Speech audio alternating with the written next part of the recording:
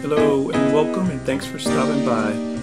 Here we are going to take another look at some of the new features in ArtRage 4.5. First, we're going to open the Toolbox panel, and you can do that by going to View, Toolbox Panel. I wish there was a shortcut for this, but there doesn't seem to be. The Toolbox is where you can collect your resources like layers, presets, color samples, and stencils in one convenient place. So it's a nice little shortcut. So let me populate this toolbox, some colors, layers, stencils, and some brush presets. So let's start with colors. I'm going to choose colors from my mummy image, which I drew in ArtRage.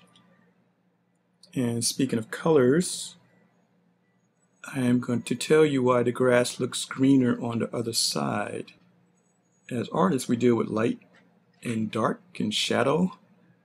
So the reason the grass looks greener when you're on the other side of it, even if you go to both sides of the fence, is because the light is hitting the blades of grass at a different angle, so they look brighter and greener, more colorful.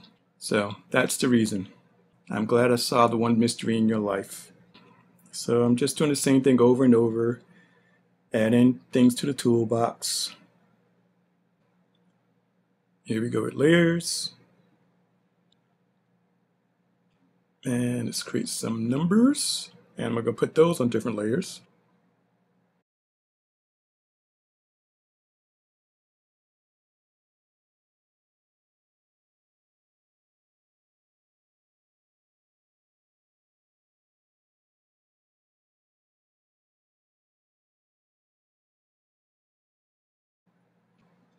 Now I'm going to create some stencils from the numbers I created.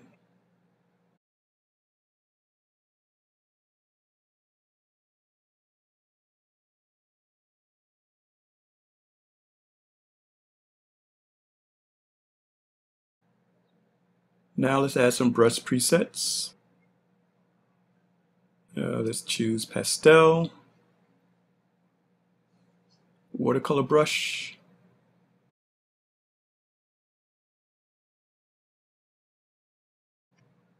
and the oil brush. This time I'm going to make some adjustments to it, so you can see that you could save not only just the default presets, but ones that you customize yourself.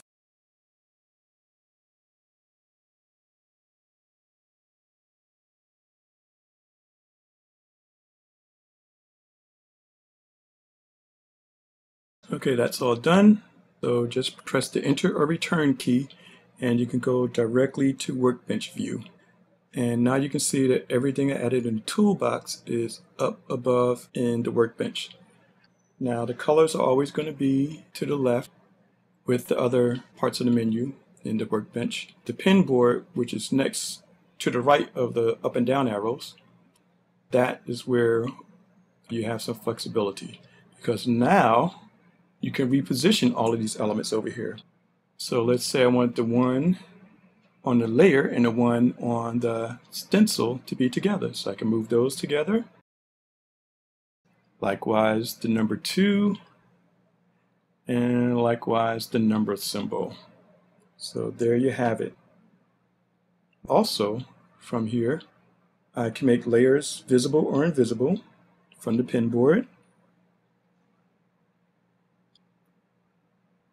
And not only can I do it from here, but if I go to the layer on the workbench side, I mean, it's all the workbench, but the right side is called the pinboard because that's where you've pinned stuff from the toolbox. I go to the workbench side and look at the layers here. I can select the layer that I want to work on and make that visible or invisible from here, just as I could from the pinboard side. Also, I can choose a layer from the workbench side, and I'm going to let this one remain invisible, and then go to the pinboard side and then make it visible from there. So you have a lot of options, however you choose to work.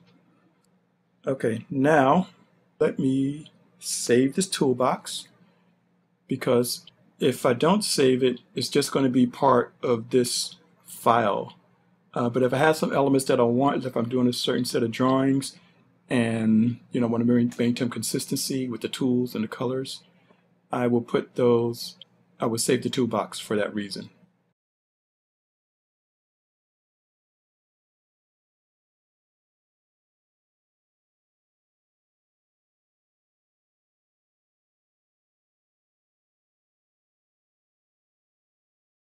Now I'm going to open a new file. As you can see, the toolbox panel is blank, so let me load the toolbox that I just saved. So the stencils and layers do not save because those are specific to the actual file you created, while the other ones are more global in use. Okay, so let me go back to the original file.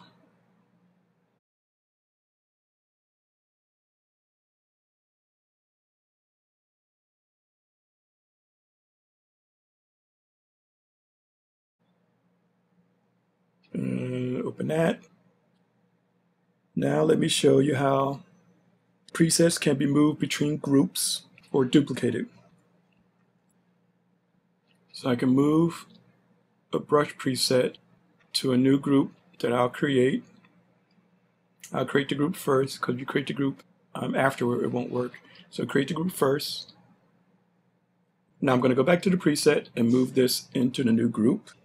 There you have it, voila. Now I can't move the default preset to a group, so I have to duplicate that. So let me duplicate a preset, and now I'll move that into the new group I created.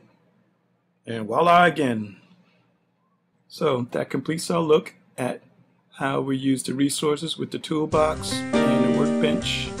And we will end that here.